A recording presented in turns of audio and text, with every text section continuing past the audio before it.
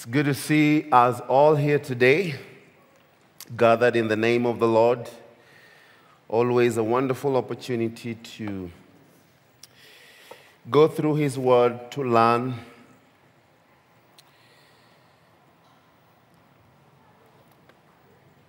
Learn from Him who is gentle and lowly. So if you're visiting us for the first time here at Calvary, we go through the Bible. And right now we are in the book of Acts, the 5th chapter. We are going to finish it today, possibly, from verses 33 to 42. Before that, I just want to remind us, church, of the progress of this land that we've been waiting for, the land that was given to us by the airport. We've been working out the paperwork, and possibly by the beginning of this week, maybe Monday, Tuesday, or whatever time this week, we're going to have the title in the name of our ministry. Amen. And with that, it means we can do application for KPLC and officially begin work there. We have engaged the people drilling the borehole and building the tower. So as soon as we have it, then we are out there at the land working. So as many of you who will be willing to come and work, there is work to be done. We want to try and build 4 houses at the same time. So we thank God for this provision. It's been long awaited, but we see God working through it. And thank you for praying for it as we continue to pray for God's provision also for that. So it is quite a blessing, and it is interesting for us who've been writing letters and sending them back and forth. It is wonderful what God is doing. So, before we read God's word, let us pray together again. Lord, we thank you. We thank you for your mercies that are new every morning. We thank you that you have given us an opportunity to gather together as your people, as your children. And as we read your word, we pray that you give us insight, you give us wisdom through it for life. Give us understanding of it so that we may abide by it and live by it, Lord. As we read it together this morning, we pray that you bless your word. In Jesus' name, amen.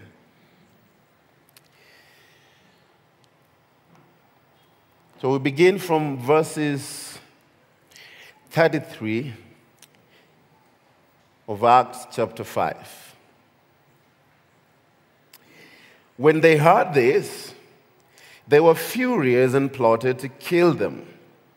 Then one of the council stood up, a Pharisee named Gamaliel, a teacher of the law held in high respect by all the people, and commanded them to put the apostle outside for a little while.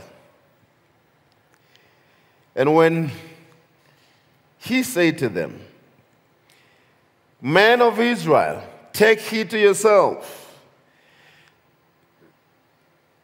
What do you intend to do regarding this man? For some time ago, Theudas rose up, claiming to be somebody. A number of men, about 400, joined him. He was slain, and all who obeyed him were scattered and came to nothing. After this man, Judas of Galilee rose up in the days of census and drew away many people after him. He also perished, and all who obeyed him were dispersed. And now I say to you, keep away from these men and let them alone. For if this plan or this work is of men, it will come to nothing. But if it is of God, you cannot overthrow it, lest you even be found to fight against God. And they agreed with him. And when they had called for the apostles and beaten them, they commanded that they should not speak in the name of Jesus, and let them go. So they departed from the presence of the council, rejoicing that they were counted worthy to suffer shame for his name. And daily in the temple and in every house, they did not cease teaching and preaching Jesus as the Christ. Our topic today is counted worthy. Previously, as we read last week, we saw that this man got angry and they did take the apostles into a common prison for violating the commands of the elders, the chief officials. They were taken in there, and the Bible told us that at night, an angel of the Lord came and unbound them, opened the doors for them, and let them out. And he gave them a command. He said, go and stand in the temple and speak to the people all the words of this life, all the words of eternal life. That is your responsibility. That is your job, what you ought to do. And that is exactly what they did. Early in the morning, they went to the temple and they were teaching people. So when this council gathered together again to bring the apostles for questioning, they were not in there, and they wondered what happened. Why? They said the locks were there securely, and the guards were watching. So I wonder whom the guards were watching. The people that were taken in are out, but they're still out there watching. They're doing their job. It's quite amazing that they didn't even realize that we don't have people inside.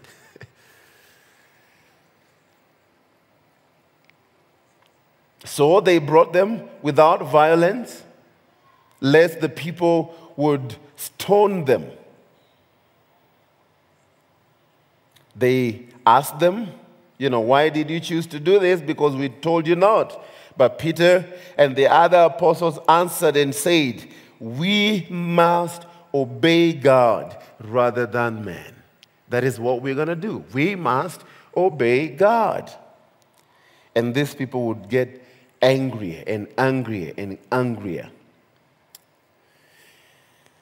But now we get to see another man who is mentioned here, who is called Gamaliel. On the surface, if we hear what he's talking about, and then we might be tempted, or we will actually say, this is a wiser guy. And truth be told, he was a learned guy. He was the professor who taught Paul. And what he said of Paul is that Paul, the only trouble he had with Paul, that he didn't have enough books to give to Paul. Paul was very diligent in reading. He was a sharp guy. And everyone esteemed Gamaliel because of his status in that time. Gamaliel was a Pharisee who probably did not want to see the Sadducees win any victories. You remember the Sadducees were the people who were against the resurrection. They did not believe in it. And now you have a Sadducees who wants not these people to punish them because they were plotting to kill them. And now they're having conflicts within their sect. He was a scholar, highly esteemed by the people, but rather liberal in his application of the law and apparently moderate in his approach to the current problem that we have here. And when Rabban, or they called him Rabbi teacher, Gamaliel died, the Jewish people said the glory of the law has ceased, and purity and abstinence has died. This was a very highly educated man. When he died, people are like, we have lost it. We have lost purity. For in their eyes, he was the man who kept it. But we're going to see that his mind was not right in a lot of things as he deliberated in this issue. In spite of the fact that Gamaliel tried to use cool logic rather than overheated emotions, his approach was wrong. To begin with, he automatically classified Jesus with two rebels. See his example? He's saying Theudas came, men followed him, and when he was died, this guy was cutted. Another man came called Judas of Galilee. He died, and all his followers was cutted. Now we have Jesus, and these are his followers. Who knows? It is actually wicked to classify Jesus amongst these people. But in the worldly wisdom, we might think that this guy is wise, because the other people are plotting to kill the disciples, for they don't have a proper reason really to punish them or to hold them, because they're doing what is right, and the testimony of what God has done is before their eyes.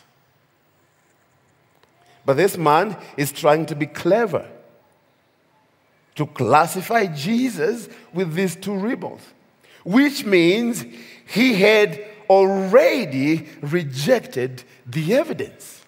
The evidence was there with the people. What was happening? The man who was healed, they saw it and they thought, man, we cannot deny this. We know this man, he has been here. This is legit. What are we going to do about it? He did not cite the evidence before beginning to talk. So to him, this Jesus of Nazareth was another zealous Jew trying to set the nation free from Rome. Did Titus or Judas died for the sins of people? What kind of miracles did they do? Where did they come from? I mean, if he didn't mention them, we could have not known them. Just people who showed up for something. They wanted to be great for some reasons.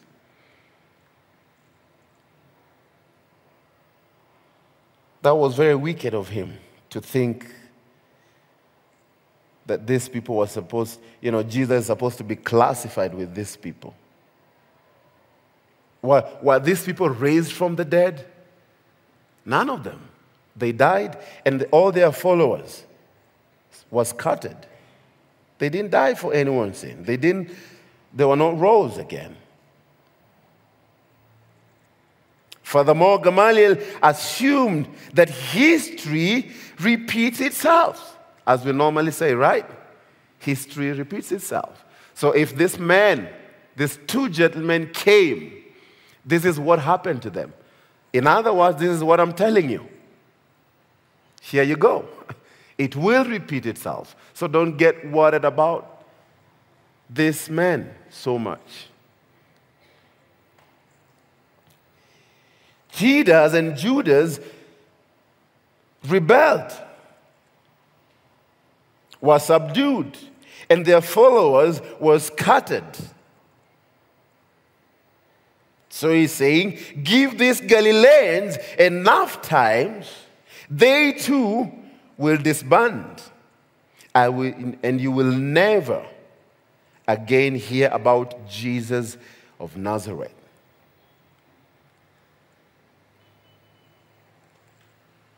What was the wisdom of Gamaliel?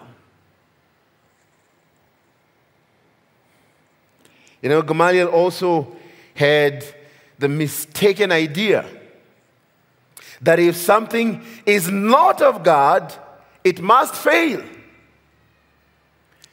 And we see logically in our world, there are many things that are not of God that are still existing today.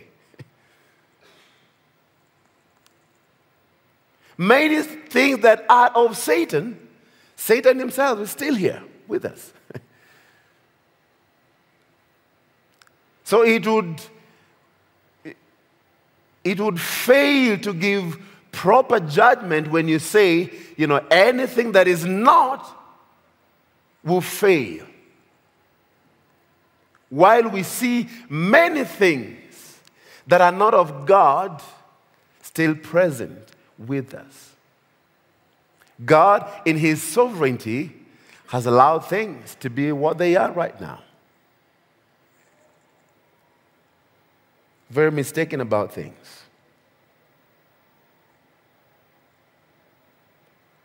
This idea does not take into consideration the sinful nature of man and the presence of Satan in the world.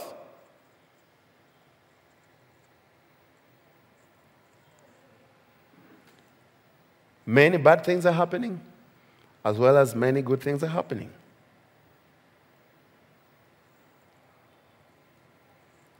You know what they say? False cults often grow faster than God's church. They grow everywhere. And so in his idea is like, this thing that comes so fast, they're just going to die too soon. Gamaliel didn't know who he was messing with.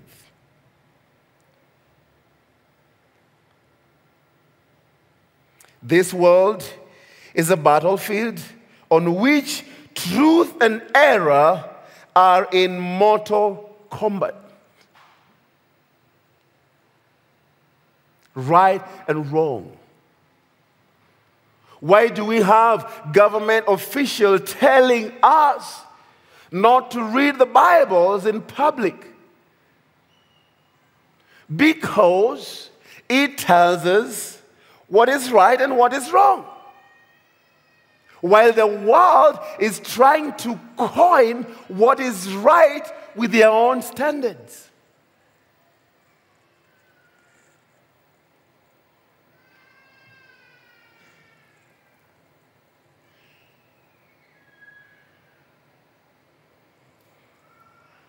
You know, the biggest weakness of this advice was his motive.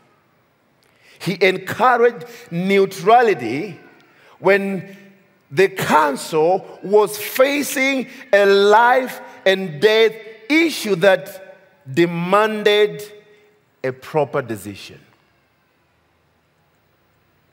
He's a learned fella, pretty bright. And this council is at the crossroad. And what need to divide these people is only the truth or error. It's either you are of the truth or you're not. There is no in between. And Gamaliel is trying to work his way to be the in between kind of guy. He's not saying, you know, I am of God. He's not saying, I am really supporting you. He's just sailing in the middle of it. failing. This is a matter of life and death, but yet he's not giving a proper decision.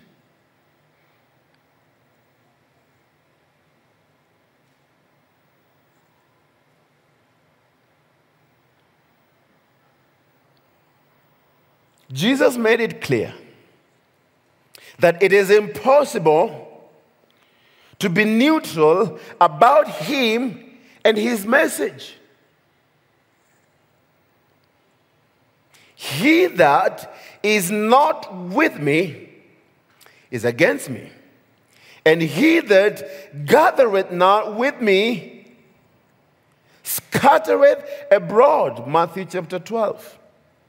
If you're not of me, if you're not with me, you're against me. That is how it goes. It's only two ways. It's either you choose Christ or you choose Satan. There's no in between. No in between at all. And perhaps these members of the council knew the words of Elijah. Remember Elijah in 1 Kings chapter 18, verses 21. He said, how long will you waver between two options? If the Lord is God, follow him. If Baal, follow him. But the people kept quiet. For how long? You know, James also helps us. He says, a double-minded person cannot receive anything of the Lord. You cannot.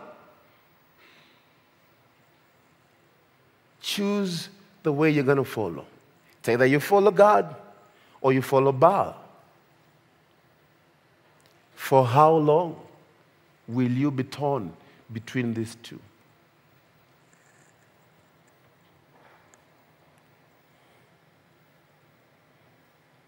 If Gamaliel was really afraid of fighting against God, there are a few things that he could have done. 4 things, I believe. Number 1, he could have honestly investigated the evidence. And number 2, diligently search the scripture. And number 3, carefully listen to the witnesses. And number 4, ask God for wisdom. If he was what we thought he was, a very wise man who has read the Torah, he's read the Old Testament, he got it. But then these things didn't matter to him at all. If he was really afraid of fighting with God, he did not do these things. This was a greatest opportunity of a lifetime for Gamaliel to actually explain the scripture to people, tell them about the Messiah, about the coming Lord. But he failed in doing that.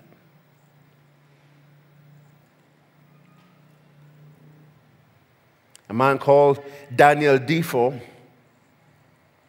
claimed that nobody was born a coward. Truth makes a man of courage. And guilt makes that man of courage a coward. What's a man called caution, God would call it cowardice. You have an opportunity to witness, but you want to be neutral. You want to be politically correct before the people so that perhaps your influence will continue. You don't want to divide people. You want people to be on your side. But we see that the apostles were true ambassadors, while Gamaliel was really only a religious politician. A religious politician. That is what he became of. And he would speak here and people would think, man,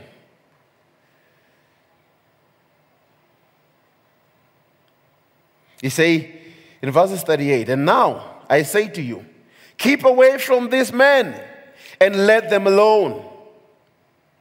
If this plan or this work is of man, it will come to nothing. But if it is of God, you cannot overthrow it, lest you even be found fighting against God. Seems right, right? You know, this argument, the only part that it saved the apostle from being killed with this man. Because he could quiet down his own people, the Sadducees and the Pharisees. They were, you know, they thought that was wisdom. And they, in a way, didn't want to mess with God too. They were told, hey, perhaps you guys can find yourself fighting with God. I mean, do you know what it means to fight with God? You don't want to fight with God. That is already a lost battle. You cannot win.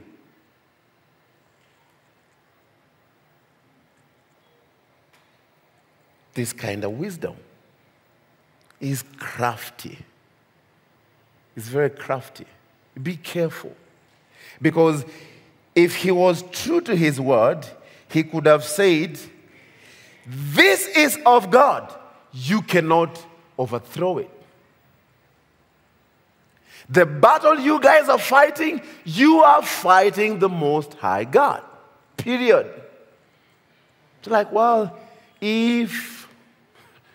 It's not a question of if. This is the reality.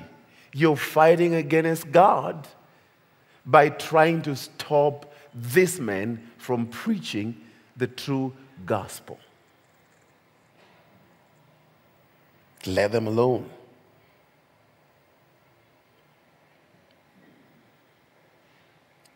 And unanimously, they agreed. They agreed with him. And they called the apostles, and do you know what they did to them? They scourged them. They did beat them. So like, well, thank you for your advice, Mr. Gamaliel, but they ain't going to go out just like that.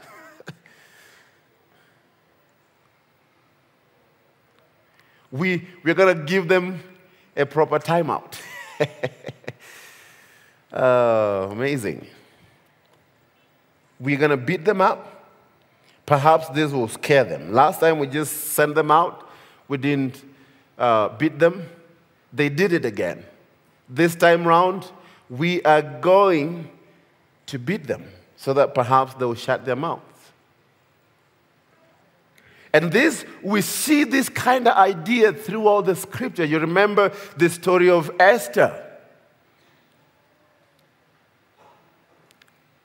She was told, who knows? The reason why God has brought you to this palace at such a time. Perhaps by your hand, the Hebrew, the Jewish people will be saved. But also, if you're not going to do it, know for sure that God will bring deliverance from someone else. So the question is, do you want to do it, or you want God to bring someone else to do it?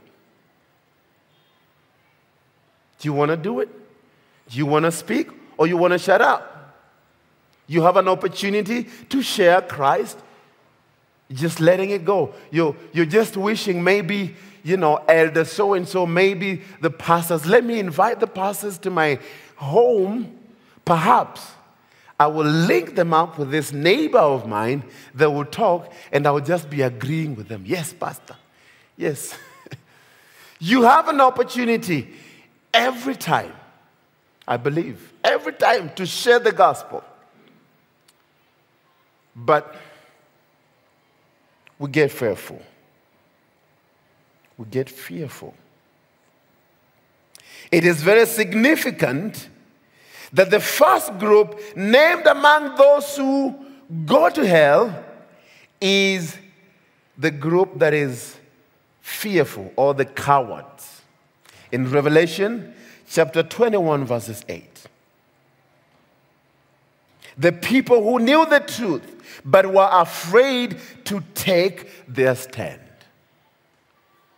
It is amazing to me. You know it. You don't want to do something about it. And honestly, that is the one thing that scares me. That I know a lot of things. I have read the Bible and a lot of things from the Bible. I don't do those things.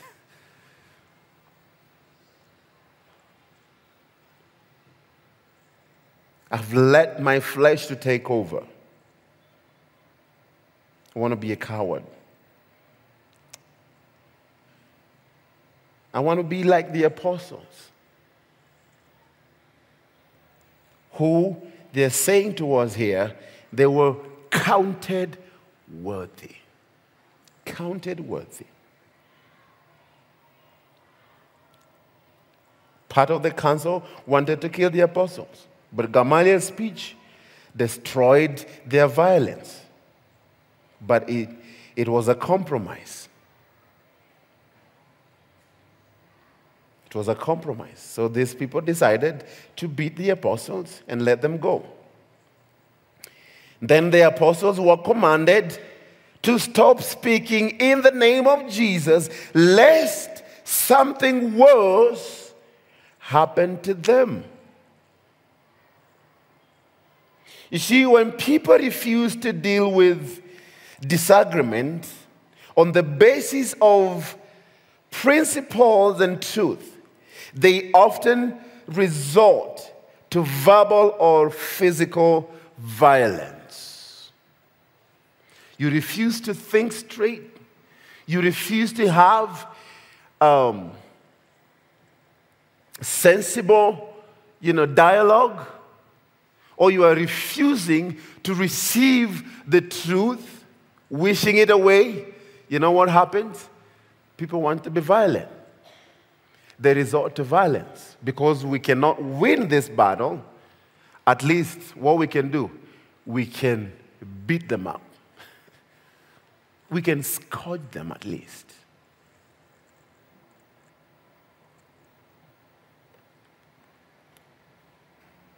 The sad thing is that this violence often masquerades as patriotism or as religious zeal.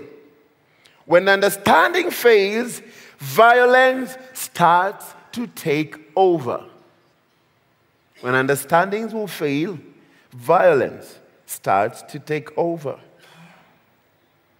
And the people begin to destroy each other in the name of their nation. They are protecting their religion.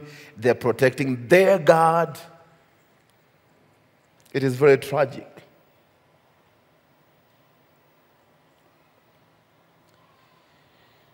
This man called William Temple said very profound words here.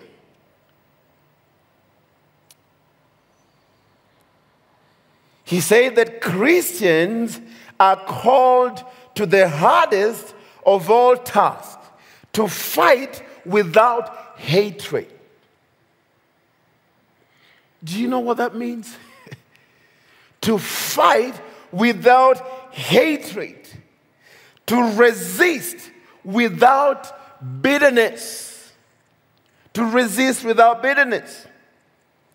And in the end, if God grants it, to triumph without vindictiveness. It is a serious cause, friends. You know, when Jesus says, you love your enemies, we probably don't understand the depth of what he says. Love them. You say, oh, okay. Love your neighbors as you love yourselves. Because we already have a problem of loving ourselves too much. Love your neighbors. Love your enemies and pray for them. That kind of logic will help you to do things properly. That even when you're offended, what the Bible tells us, you be angry, but do not sin. Do not let the sun go down on your wrath. Because if you do, you give a foothold to the enemy. Don't let that happen. Don't give the enemy a foothold. And that is what Mr. William is telling us that we are called to. To fight without hatred. To resist without bitterness. How do we do that? In ourselves. There's nothing that is able to do that. If we are not clothed with the righteousness of Christ, we are not able to do any of this. A honest man called Paul of Tarsus says, nothing good dwells in me. He says, the things I want to do, I find myself not doing. The things I hate doing, I find myself consistently doing. I'm becoming a pro of the things that I hate. Friends, being a Christian is a higher calling. It is a higher calling. It is not something to be taken lightly. How did the apostles respond to this illegal treatment from the nation's religious leaders? How did they respond to it? The Bible tells us they rejoiced. These are the exact opposite of these religious leaders. How do you rejoice? When you're scourged, how do you rejoice? When you're beaten, you're walking out of this council with bloody clothes, there's pain all over you, and you're like, hey, what a wonderful God we serve. I can't even imagine it. You throw a punch at me, you know what I'll do the next? Without hesitating. We will equalize things, right? You throw it, I throw it back. You bite me, I bite you. That is the natural man. They are scored and they're saying, thank you, Lord. Thank you, Lord. It is amazing. It amazes me. Now the Bible tells us here, when they agreed, and they agreed with him, and when they had called the apostles, they beat them and commanded that they should not speak in the name of Jesus. And they did let them go. So they departed from the presence of the council, rejoicing that they were counted worthy to suffer shame for his name. These were the eyewitnesses of Jesus Christ. They saw the shame of the cross. And they also saw the joy, because the Bible tells us that Jesus despised the shame of it. for what was ahead. And these men, they've drunk from the same source. They're saying, voila, this is awesome. At least we can be counted worthy that we have suffered. We have suffered for his name's sake. Perhaps many of us will not go through this kind of beating. But people will talk bad about you. They will hate on you. They hate on your children. They will deny you opportunities because you're a believer, because you are a Christian. Friends, this calling is a higher calling. If you have received it, Paul says, you work it out with fear and trembling. Walk in reverence of the Lord. Walk in the fear of the Lord.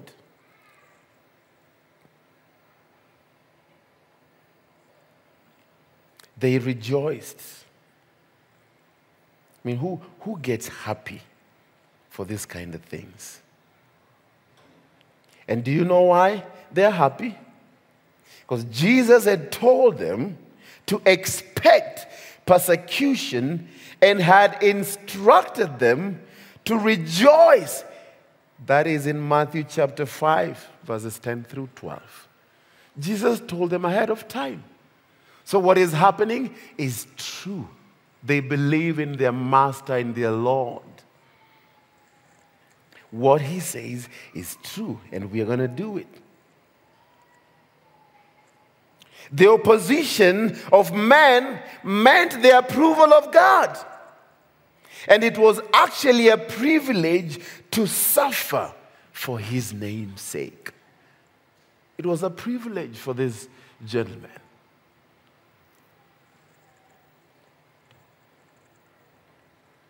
Do we count it as a privilege for us?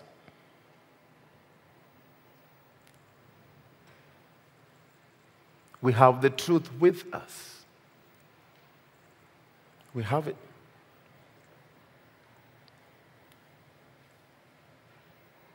You see, this threat did not make this man to say, well, we are not going to do it anymore. They continued.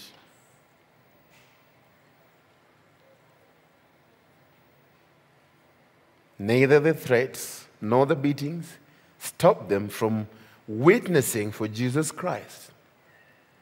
And if anything, this persecution only made them trust God more and seek greater power in their ministry. True believers are not quitters. You don't quit because you're in trouble. You continue fighting. Paul says, I lay everything aside as I pursue the goal.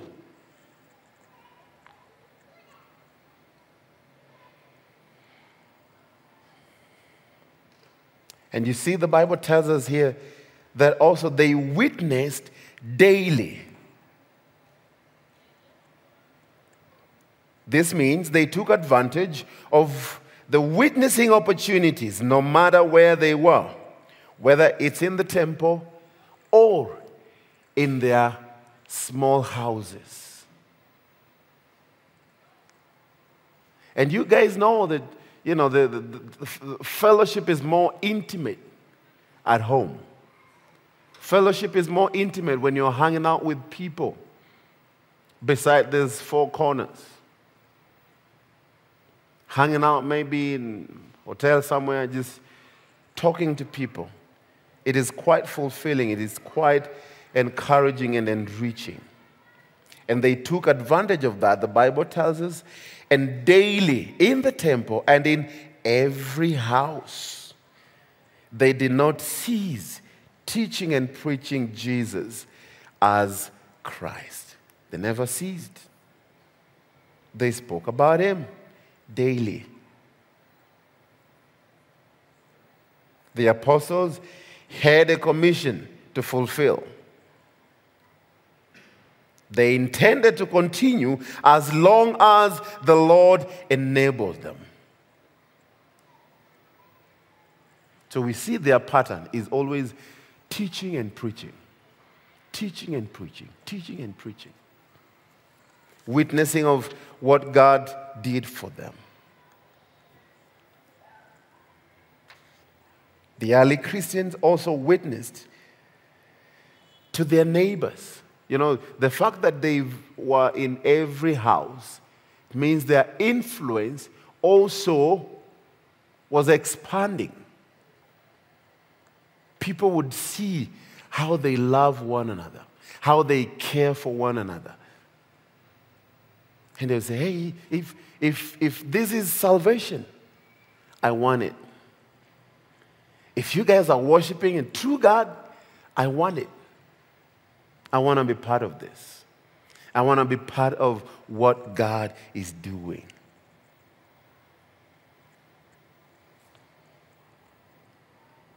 Their ministry went on without ceasing. The authorities had told them to stop witnessing, but they only witnessed the more. Their motive was not defiance to the law, but rather obedience to the Lord. Obedience to the Lord. That was the key drive for them.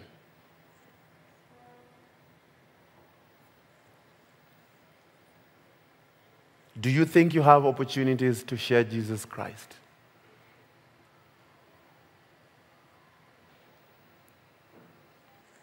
Or have you prayed for opportunities to share Jesus Christ with people? You know, as we sharing and proclaiming, we got to have a balance with instructions so that the sinners know what to believe and the new converts understand why they believe in whom they believe in. How can you know without receiving explanation? Or just, oh, hey, just believe, that's all you need. It is good, we know, you just have to believe in Christ, but then we need an explanation of who Christ is. Tell me more about him. Explain to me, you know, I want to know this salvation story. When did it begin? Tell people about Christ. Explain it. How will they know if no one or none is sent to them? And how can they believe if it's not explained to them? This is the witnessing that we see here. And finally, it was Jesus Christ who was the center of their witness. That was the very name that the Sanhedrin had condemned. The early church did not go about arguing religion or condemning the establishment. They simply told people about Jesus Christ and urged them to trust in him. And Paul says this in 2 Corinthians 4:5. For we preach not ourselves, but Jesus Christ our Lord. We do not preach ourselves. The message that we bring to you is not from ourselves. Because we have many other people who will preach themselves using the Bible. We got to be careful. We have a lot of them in the world. If you do not know 10 of them, higher chance is you're listening to them, the false teachers and prophets. If you do not know 10 of them, the possibility is you're even currently in your homes with your televisions or even the books you read belongs to them. Many people are in the world like Gamaliel, who seems to speak words that are soothing to people. They will mention the name of God in a conversation or in their speech, but their intention is not to draw people to God.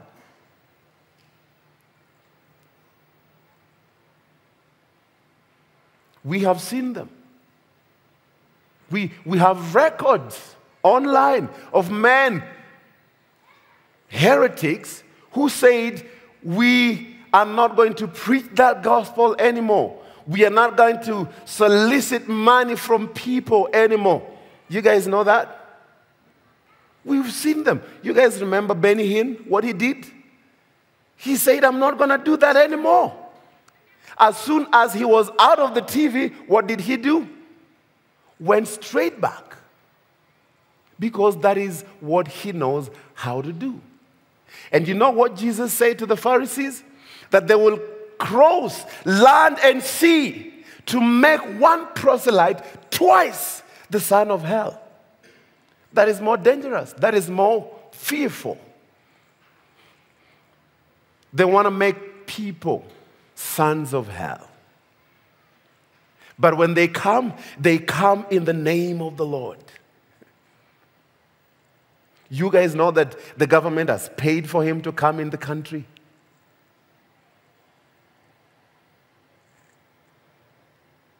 I'm sorry for poking some of your bubbles.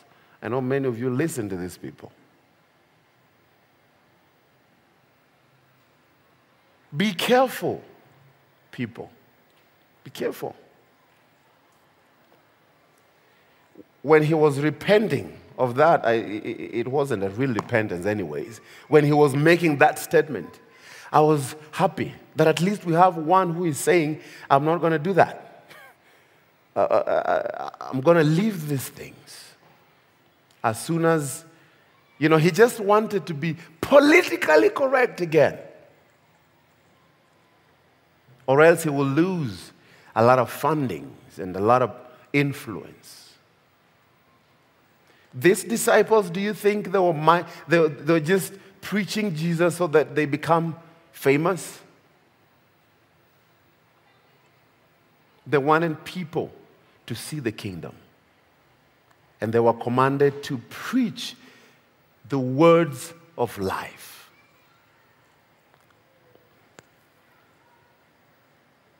Do you know that the people you listen to, they, in a way, structure how you think about issues? Your worldview. You can't be listening to a heretic and remain to be sober. You can't. And trust me, it's not an easy thing to come out of. Because that is where I got born again. I was listening to them after this preacher. The Lord, in His mercy, helped me out.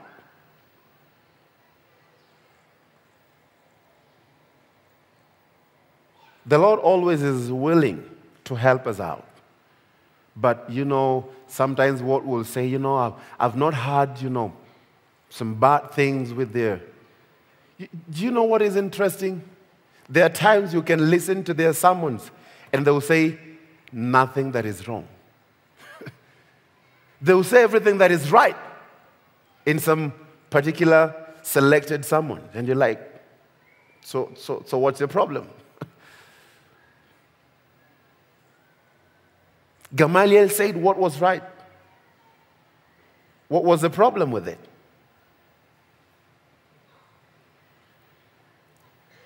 The heart of the problem is a problem of the heart.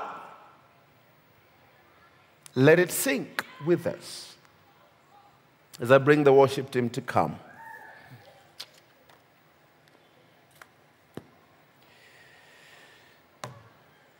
I don't like to be a controversial person because I love my peace. I love peace. Trust me. But also, I'm training myself to be bold and say what God has told me to. If you say you preach the word in and out of season, we are not preaching ourselves. We are preaching Jesus Christ crucified. If it will cost me friendships, I'd rather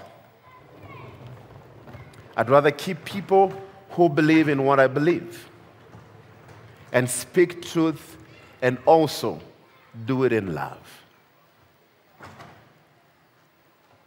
Amen? It is not an easy calling. We got to train ourselves to obey God.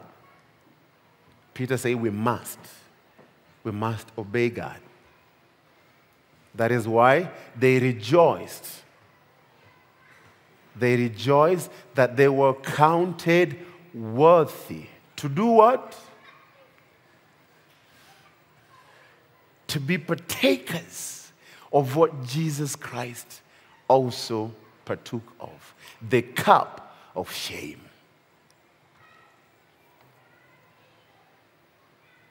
We do not preach ourselves, but the Lord Jesus Christ.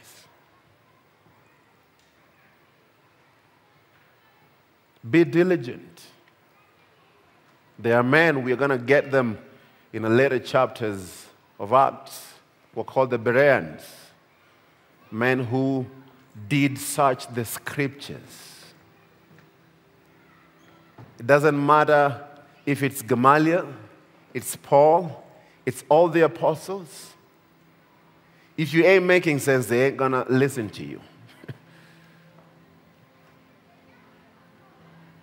They are the seekers of truth, not seeker-friendlies.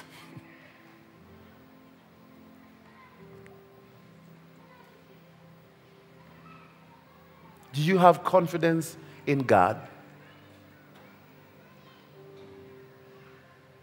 You know, we also have a group in the book of Acts who in the middle of a fellowship, you know, they said, we come to you in the name of Jesus Christ that Paul preached. Sons of Scaphas, you remember them? They say, hey, Jesus we know, Paul we know. Who are you? Who are you?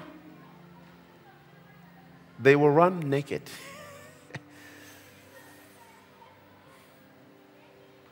Do you know Jesus?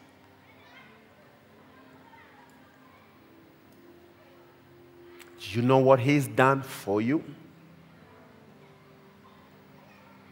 In response to what he's done, what you going to do?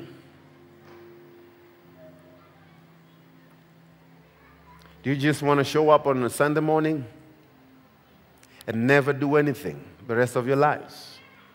It is wonderful to meet together as God's people, to fellowship together. He's commanded us. What about the rest of the 6 days at your home, at your workplace? Do we see Christ in you?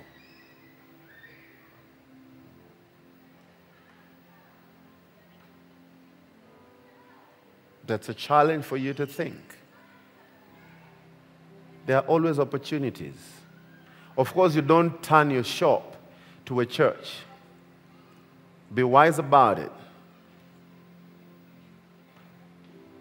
Be diligent as you do so. Let us pray together. God, we thank you for the privilege you've given to us. Thank you that we are called by your name.